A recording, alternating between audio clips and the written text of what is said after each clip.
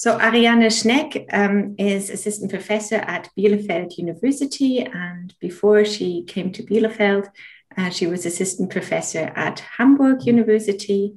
She holds a PhD from Humboldt University, and she's written on Descartes and Elisabeth of Bohemia, and she's organized an empowerment workshop on practical perspectives on women in philosophy, and also women's tea. She's the author of a popular article on Elisabeth of Bohemia, Elisabeth of Bohemia's non-peripatetic account of emotions, which is published in the journal, in the British Journal for the History of Philosophy. And we're excited to hear her talk on emotions and knowledge in Elisabeth of Bohemia today.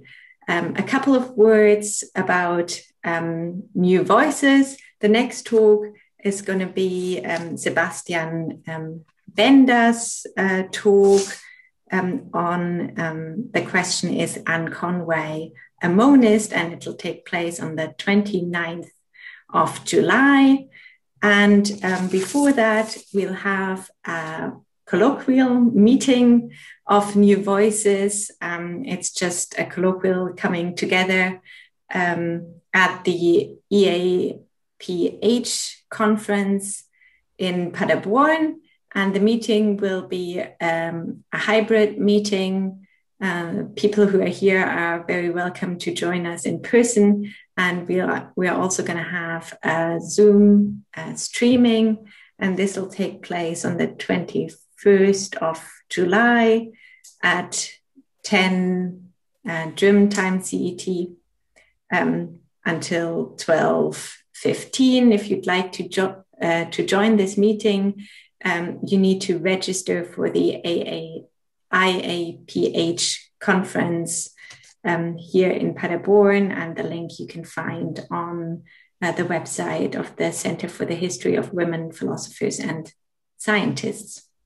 So now I'll hand over to Ariane, and I'm excited to hear your talk. Thank you, Clara. First, let me thank Clara, the organizer, who put together this amazing series, or so far amazing series, and for inviting me here. I'm very excited to be here. Just to flag before I start, I know everyone says nowadays that what they present is work in progress. This is genuine work in progress, what I'm going to present here today. So it's the first time I'm giving this talk. And that means I'm very much looking forward to the discussion and your feedback and maybe ideas what I can improve. That said, I will share my screen with you. Can everyone see the PowerPoint? Yeah, great. Yes. Okay, perfect. So without further ado, I will start right away. I mean, you see the title of my talk is Emotions and Knowledge in Elisabeth of Bohemia. And in the history of philosophy, emotions, or passions, as they were commonly called, were often conceived of as standing in some sort of conflict with knowledge and understanding. The reason for this is that emotions seem to make us less objective and impartial. For example, when we favor people that we like or love, they seem to distort the perceived value of things or persons, like one's partner or one's friend or children, or make us act irrationally, that is, against our better judgment. All these widely known concomitants of being emotionally involved with something or someone at a first glance seem to speak against a positive function of emotions for the acquisition of knowledge. However, sometimes emotions and knowledge seem to be less in tension than in the scenarios just described. In daily life, we often think that emotions facilitate our understanding. For example, when we grasp certain aspects of a situation that would escape a dispassionate look or when listening to our feelings helps us to make better decisions, or when emotions seem to drive our intellectual endeavors. So isn't wonder the starting point of all inquiry? And maybe most importantly, when our emotions indicate the value of something for us. So often only our emotional reaction makes us realize what the thing or person really means or meant to us. All these examples strongly speak for a positive connection between emotions and knowledge or understanding. Given this mixed bag of phenomena, the basic question is whether emotions conflict with or conduce to understanding and knowledge. How one answers this question seems to partly hinge at the definition of emotions that we're dealing with. For instance, if we follow a broadly Stoic line and conceive of emotions as wrong judgments or something the like, we might not think of them as valuable for acquiring knowledge. On the other hand, if we follow a more Aristotelian line and conceive of them as appropriate reactions as long as they fit the situation at stake and are not too extreme or too little extreme given what has happened, we might think of them as useful evaluations. In addition, it seems relevant to me where the emotions are located between mind and body, if one can say between mind and body. Are they more cognitive or more bodily phenomena, for example? And what is the metaphysical background picture of the theory we're looking at in general? For example, what is the relation between mind and body that makes knowledge of the material world possible? And how do mind and body feature in self-knowledge? Of course, one could then go on and ask, what is mind, what is body, what is the self? And down goes the philosophical rabbit hole. And I can tell you already now that I won't have answers to all of these questions. But I think that already this very short introduction shows how deep the question about the relationship between emotions and knowledge is intertwined with other questions, epistemological ones, and especially metaphysical questions. In my talk today, I will mainly focus on how Elisabeth of Bohemia saw the relationship between emotions and knowledge. As we will see, she had a rather nuanced conception of this relationship, and taking a closer look at her account that differs significantly from Descartes might even provide us with insight into some of her metaphysical commitments that she unfortunately never explicitly spelled out in the parts of the correspondence we know. So I will proceed as follows. I will first very briefly clarify what conception of the emotions Descartes has in mind and what kind of knowledge Descartes and Elisabeth are primarily discussing in their exchange. Then I will also very briefly present Descartes' account of the role of emotions for knowledge and understanding, as I said very briefly. And in so doing, I will focus almost exclusively on the view Descartes puts forward in the correspondence, and not so much about what he writes in the later Passions of the Soul or in the earlier Meditations. After having introduced Descartes' view as a foil, I will focus on Elisabeth's claims about the relation between emotions and knowledge. As I've already mentioned, we will see that she has not only a rather nuanced view, but also that her view differs significantly from Descartes. In order to explain their diverging assessments, I will refer to their respective metaphysical background assumptions and attempt to show, I hope successfully, that and how Elisabeth's account of the relationship between emotions and knowledge is rooted in metaphysical assumptions that differ from Descartes. So in Article 27 of the Passions of the Soul, Descartes defines what he calls passions in the following way. And I will use this definition since it's shorter and clearer than what he writes in the correspondence.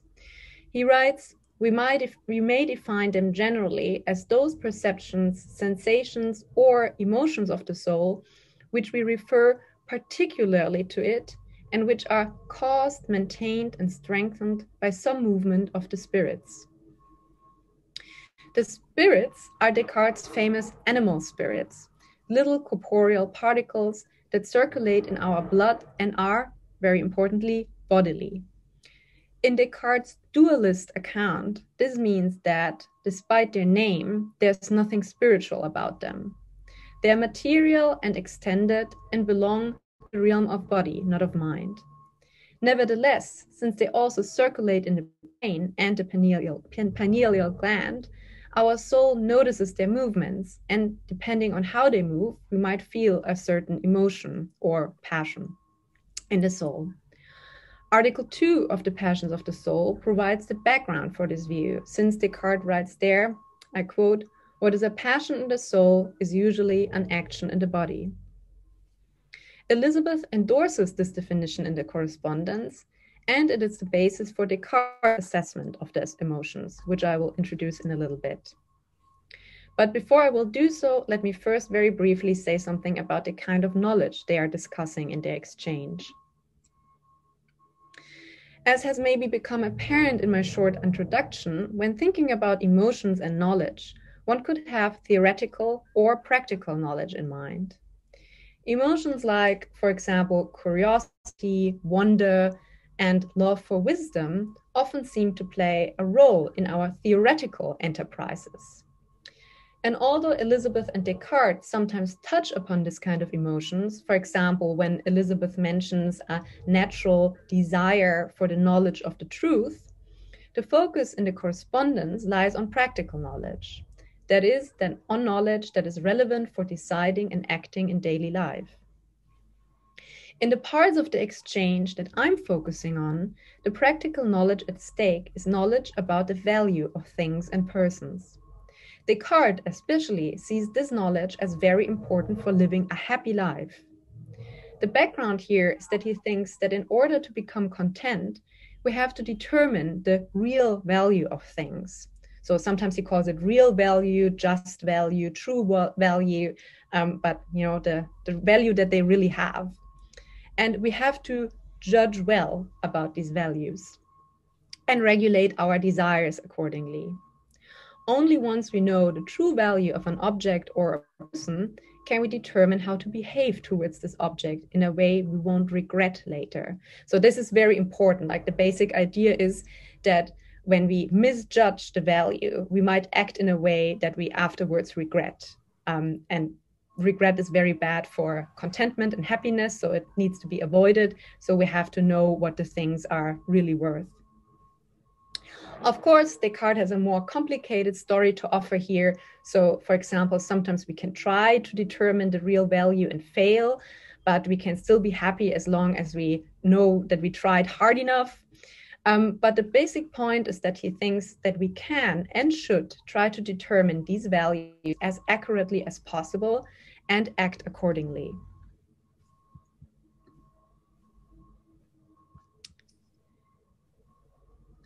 When discussing how to arrive at a correct assessment of the true value of things, Descartes, at least in the correspondence, draws a rather negative picture of the emotions as often distorting our value judgments and thus being obstacles to judging well, which is, as I've just mentioned, the basis of happiness in daily and practical life.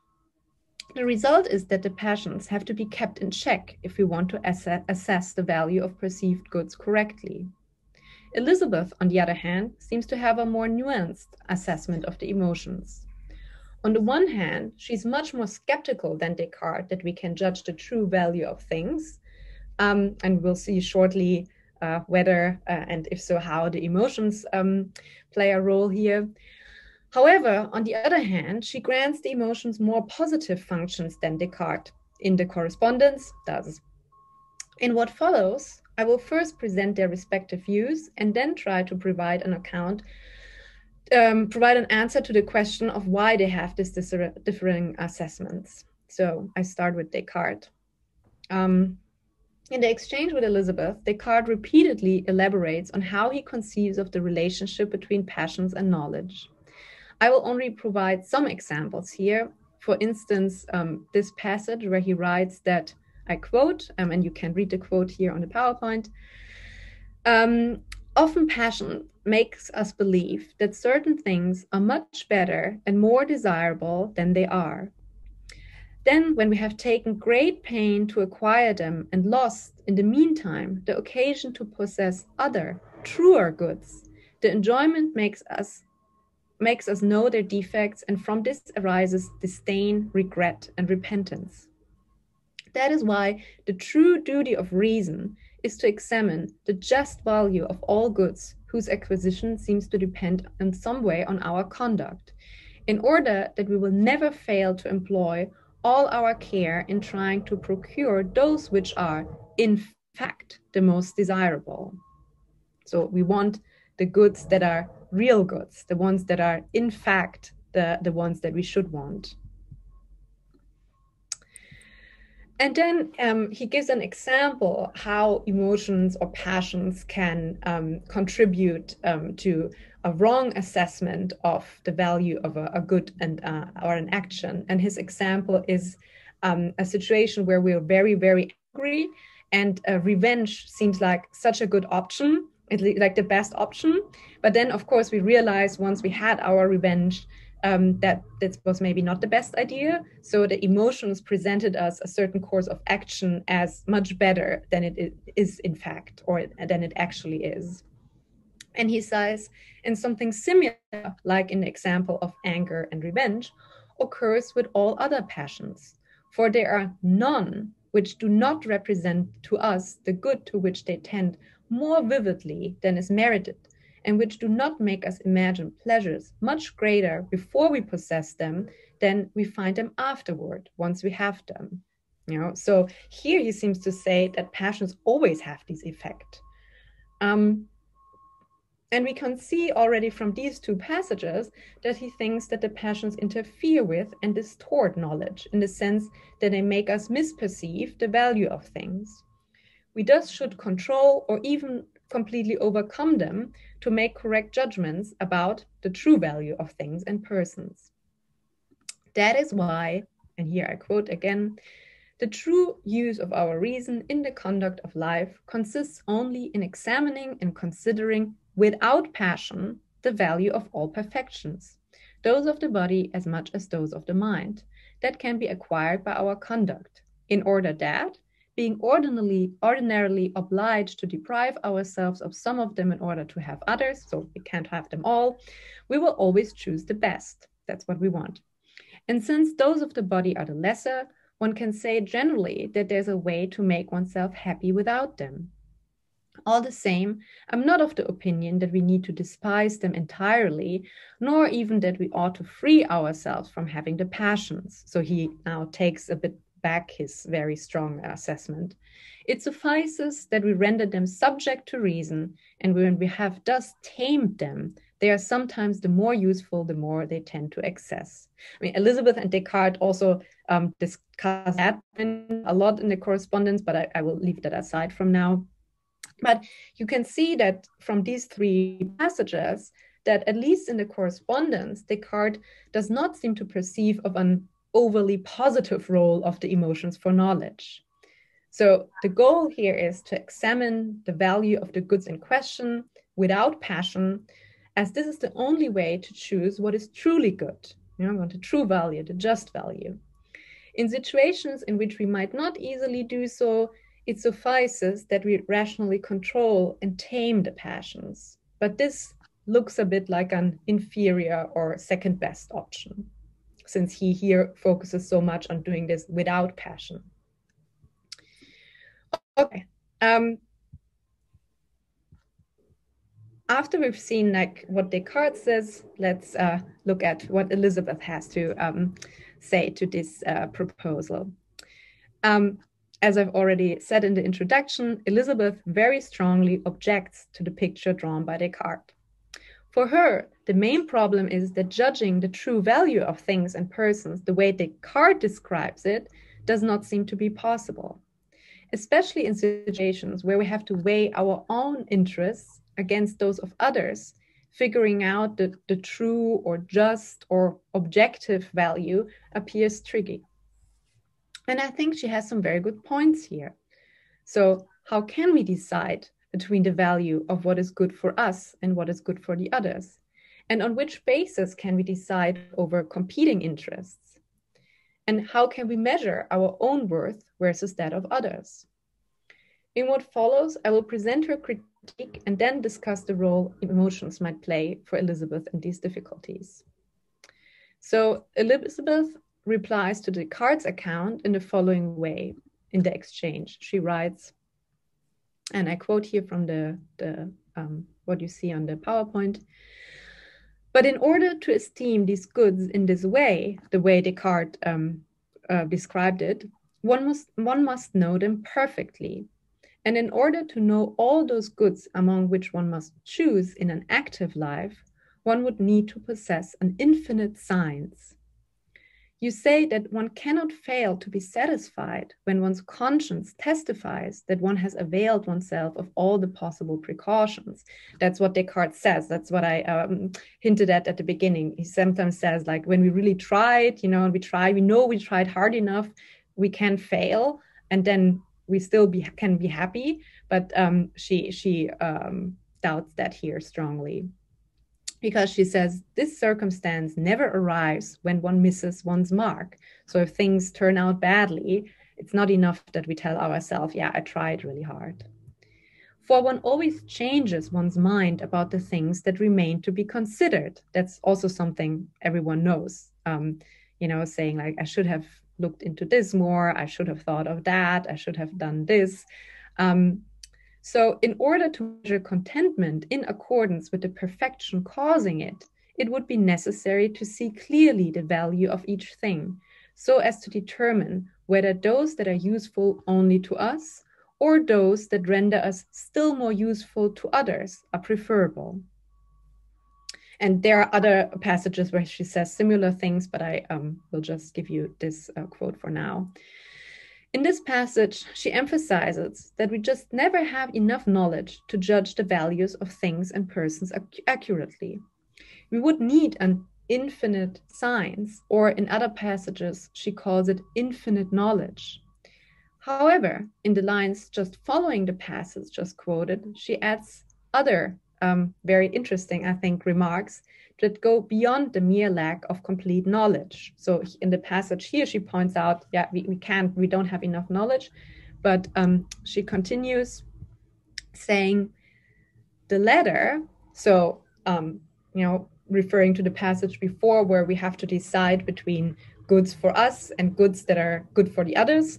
The latter, so goods that render us more useful for others or goods that are useful for others, seem to be esteemed by those with an excess of a humor that torments itself for others, and the former, goods that are useful only to us, by those who live only for themselves.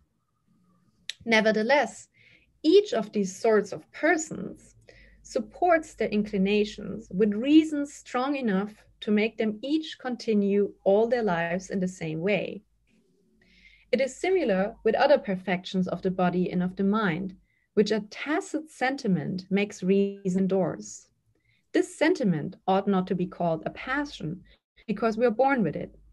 So tell me, if you please, just up to what point one must follow this sentiment, it being a gift of nature, and how to correct it.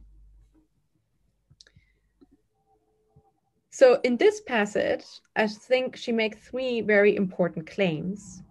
So first, she seems to assume some kind of character types, so sorts of persons that have inclinations to act in specific ways. And these inclinations seem to be at least partly caused by bodily conditions, so an excess of a certain humor, for example. And interestingly, these inclinations are supported with reasons, which sounds like what we would call maybe like rationalizations today. That is like reasons that we sometimes make up in order to justify to ourselves or others why we do what we do.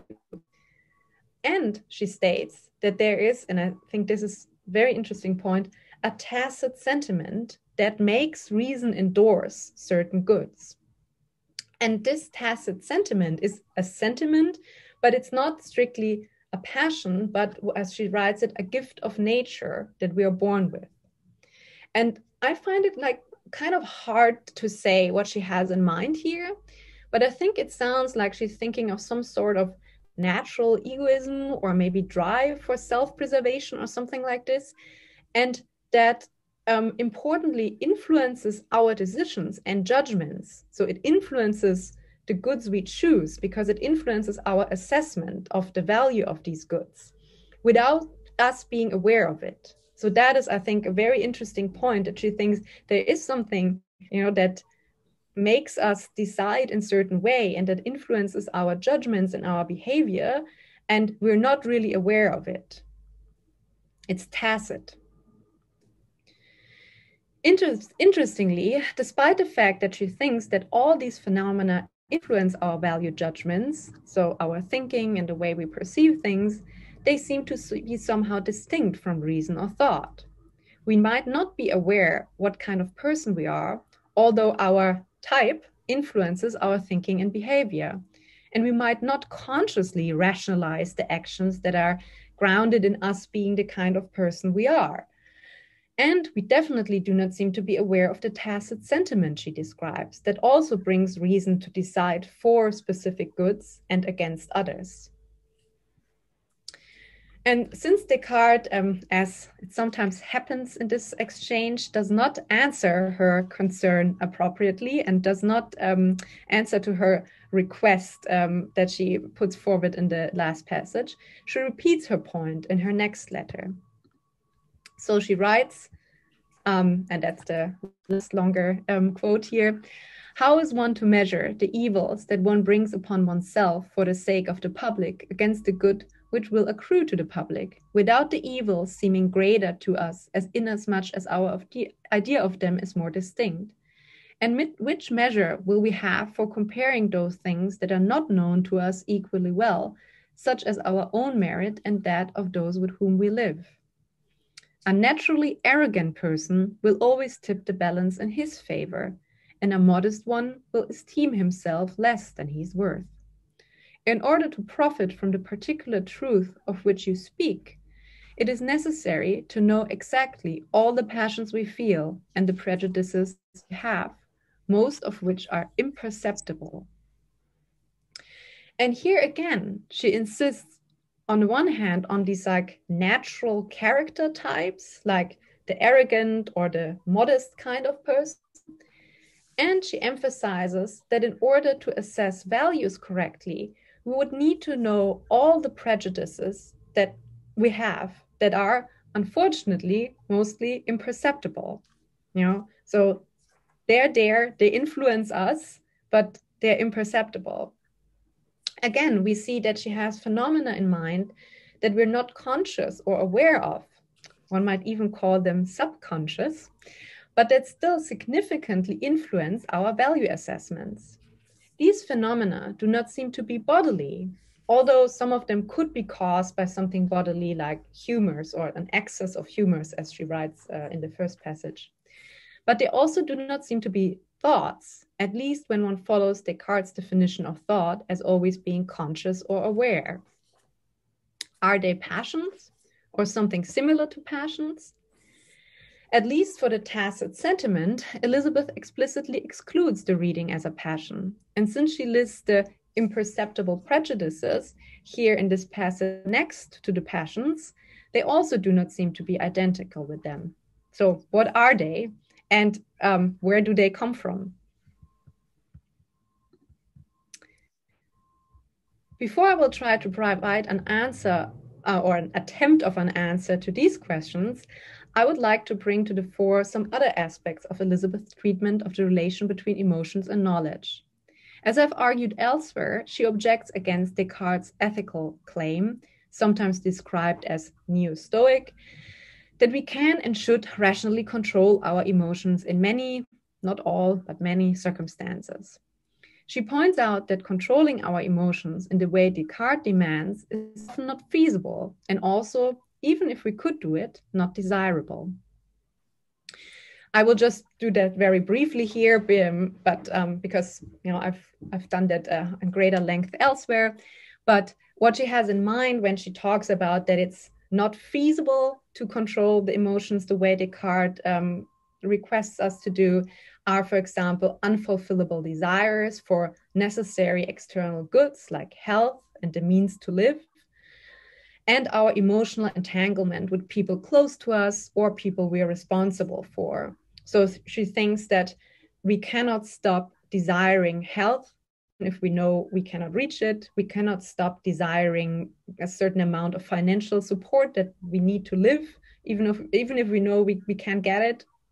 And we cannot turn off our emotional ties to people we love, or also a certain emotional entanglement with people we're responsible for. That's, of course, for her, coming from a royal family and potentially ruling family, that's always a point, you know, what is about with the people that you are responsible for with your decisions. And when I first thought about these arguments against Descartes' ethical account, I took it that Elisabeth just has a very different conception of human nature, in the sense that human beings just do not work in the way Descartes thinks they work.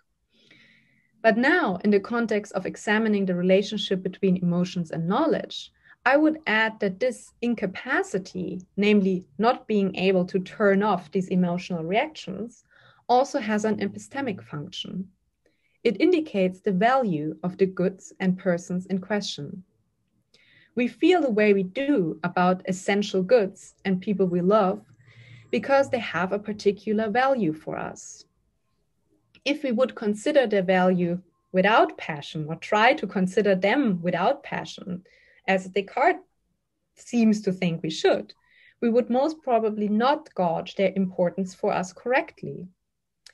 So it's not unreasonable to desire goods that are necessary for our survival, or to be sad when people who are dear to us are negatively affected. So when something bad happens to them, it indicates their value. Emotional disentanglement in these regards might neither be possible nor desirable.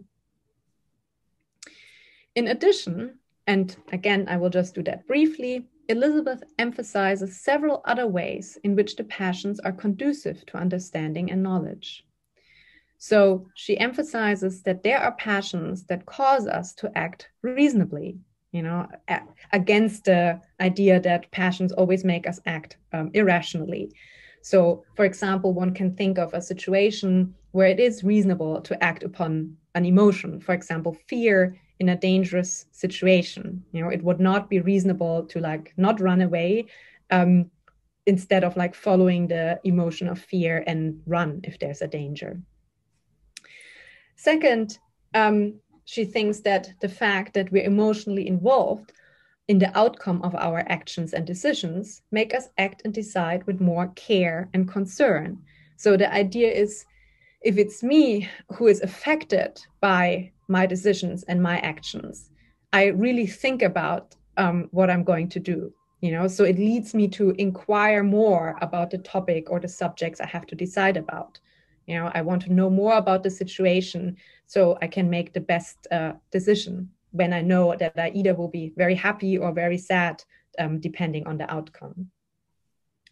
And third, negative emotions like regret have a corrective function in the sense they help us to avoid making the same mistakes again. So she writes that they teach us something. So we learn something from our emotional reactions when we did something bad, you know, and it helps us to avoid making the same mistakes again in the future. So these emotional reactions, or here in this case, because it's an unpleasant negative emotion, the emotional suffering increase our moral knowledge and understanding. All these remarks show that Elisabeth thinks of the passions, or at least or some of them, or in certain situations, as epistemically and morally valuable. Emotions do not seem to be merely or mostly detrimental to knowledge, but can increase understanding and promote rational action.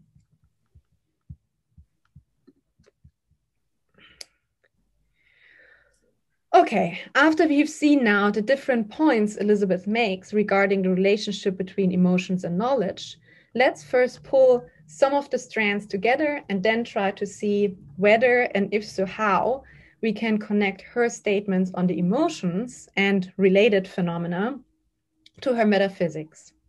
Ideally, this could first explain the differences between Descartes' and Elisabeth's account, and second, illuminate what we have seen from her approach so far. So I'm turning now to metaphysics, or to what she says about her metaphysical assumptions, to get a better grasp on how to understand the different statements that we heard of her so far. So briefly, where are we? I started with Descartes' rather critical assessment of the role of emotions for understanding and knowledge, as well as his rather optimistic assessment of our ability to control our emotions, and thus examine the true value of things and persons dispassionately. Elisabeth criticizes Descartes' account by referring to character traits, inclinations that come from that character traits, but also rationalizations, tacit sentiments, and imperceptible prejudices that influence and shape our conscious evaluations, although we're not aware of them. In addition, she emphasizes several positive functions of the emotions that are conducive to knowledge and understanding. They indicate value for us, they make us act reasonably, they make us act with greater care, and they facilitate moral understanding. However, it's not completely clear why Elisabeth has this more positive assessment of the emotions, and what category the phenomena belong to that she describes as influencing our thinking while being themselves imperceptible or tacit. In order to sketch a tentative answer to these questions, hopefully, I will now briefly look at the beginning of the exchange between Elisabeth and Descartes. There, as it's widely known, she formulates the so-called interaction problem. How is it in Descartes' dualist system possible that an immaterial, non-extended soul and a material, extended body communicate and interact? How can an immaterial mind exert causal influence on a material body? When posing the problem, Elisabeth hopes that it would help to consider the soul apart from its main attribute, thinking, even though in Descartes' account this is hardly possible. In her first letter to Descartes, she claims that certain bodily conditions, for example, fainting, show that the soul somehow must be separable from its thinking activity. So I quote, you find the quote here on the PowerPoint. "This is why I ask you for a more precise definition of the soul than the one that you give in your metaphysics. That is to say, of its substance, separate from its action, that is, from thought. For even if we were to suppose them inseparable, so the substance and the action, thought, which is, however, difficult to prove in the mother's womb and ingrained fainting spells, as are the attributes of God, we could, in considering them apart, acquire a more perfect idea of them." So the idea is, we can somehow understand the soul as a substance apart from its activity, thinking. Since Descartes does not provide a satisfying answer to her critique, she goes into more detail in the next letter. So Descartes, as it's known, for example, tries to explain or illustrate how he imagines interaction between soul and body by referring to the scholastic account of heaviness. And she is replying to that. And she says, "But I nevertheless have never been able to conceive of such an immaterial thing as anything other than a negation of matter, which cannot have any communication with it. I admit it would be easier for me," this is important, "to concede matter and extension to the soul than to concede the capacity to move a body and to be moved by a body to an immaterial thing.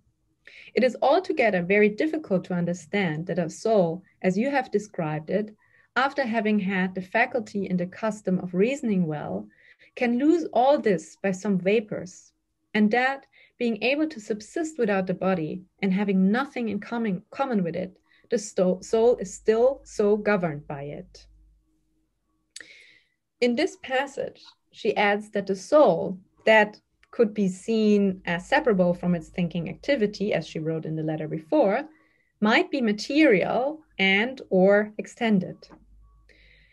This could, better than Descartes' dualist account, explain how soul and body can exert causal influence on each other. So in the case of moving each other, but it could also explain why the body's condition affects the way affects the soul in the way it does. So that's what I gather from this passage. Descartes then again does not like really reply that well to her, but instead tries to make mind-body interaction intelligible by referring to sensation, stating that our daily experience shows us that soul and body are united, we are one thing in the human being and are causally connected to each other.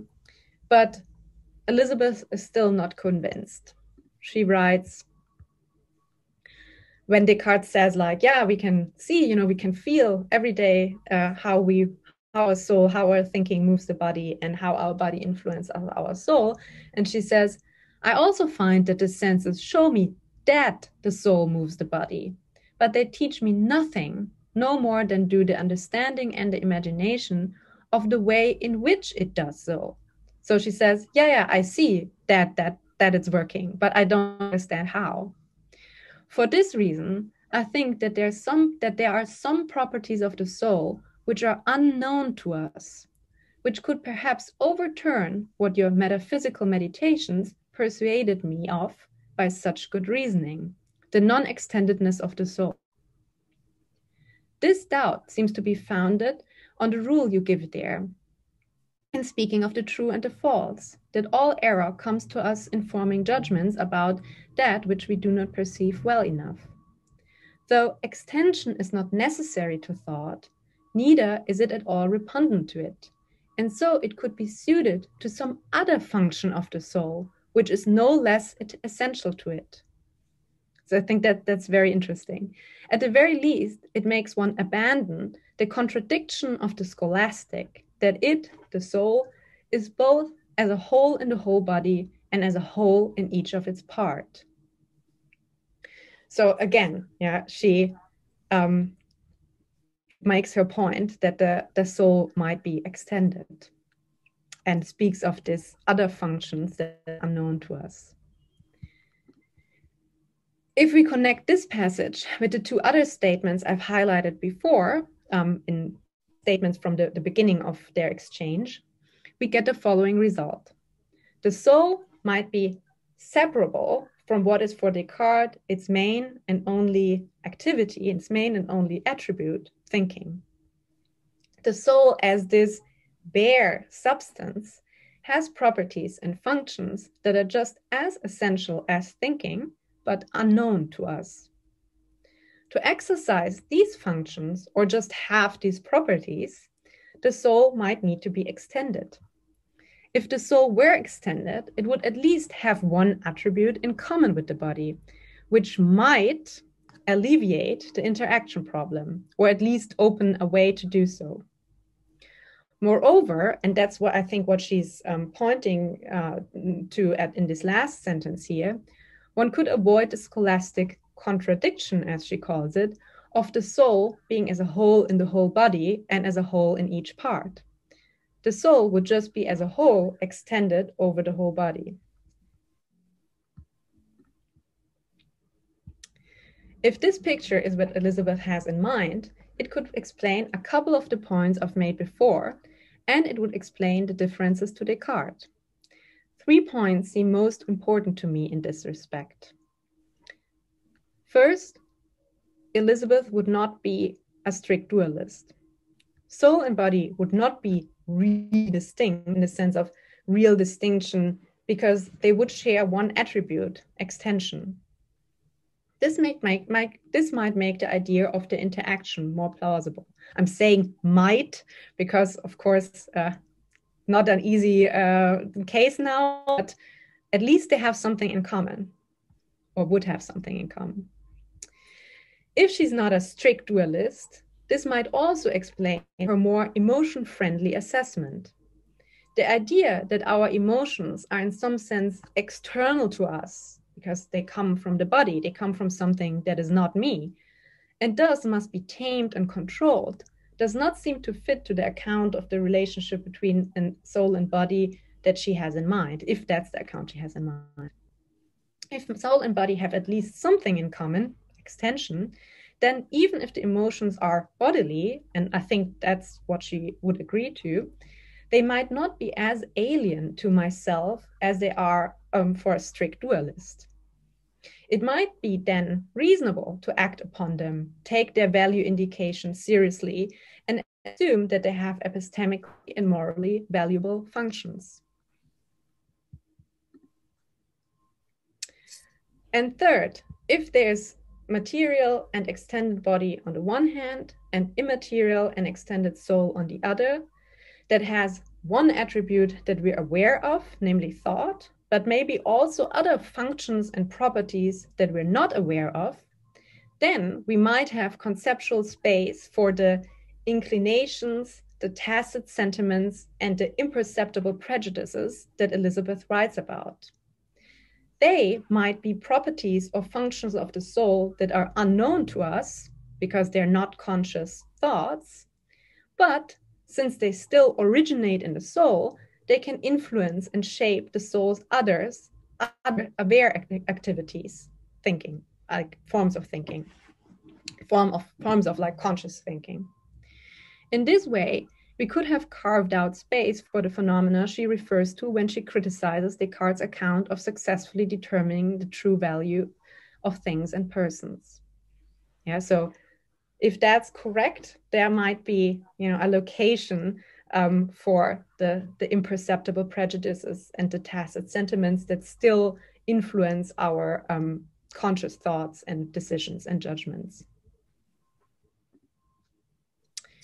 So to briefly conclude, all in all, if the account sketched is her account, it might explain her statements in the passages I highlighted, or it might at least give a way to explain them, open a way to explain them, and might also explain the difference to the Cartesian dualist assessment of the emotions.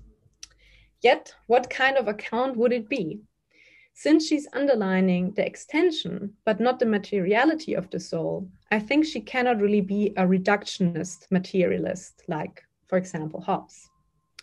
Lisa Shapiro has proposed that her account might be a form of non-reductionist materialism, but unfortunately, she does not spell out what exactly she has in mind.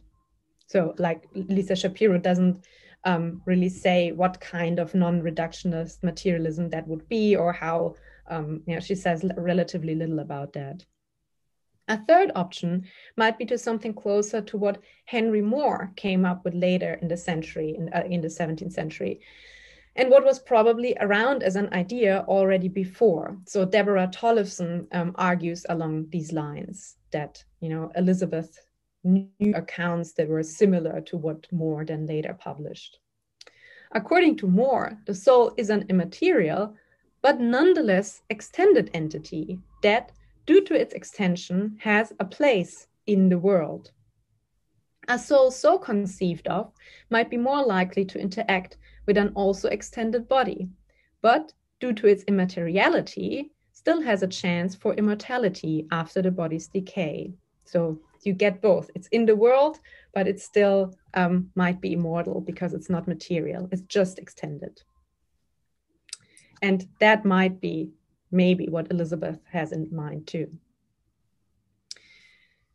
However, as long as we live in the picture just sketched, our body seems to be closer to us, even after we lose it at some point, more readily a part of ourself than it is in Descartes' dualist metaphysics. On the one hand, and this is a point that Elisabeth makes throughout the correspondence, this implies that we can never completely escape our bodily conditions, so the bodily diseases we suffer from or our emotional turmoil. As she puts it, despite all attempts to make oneself independent of external affairs, I quote, "all that depends on the will and the course of the rest of the world is capable of unsettling one," quote end. But on the other hand, this is the case because the body and the passions or emotions it brings with it is our connection to the world and to other people. It shows their value and it facilitates our understanding in various and important ways.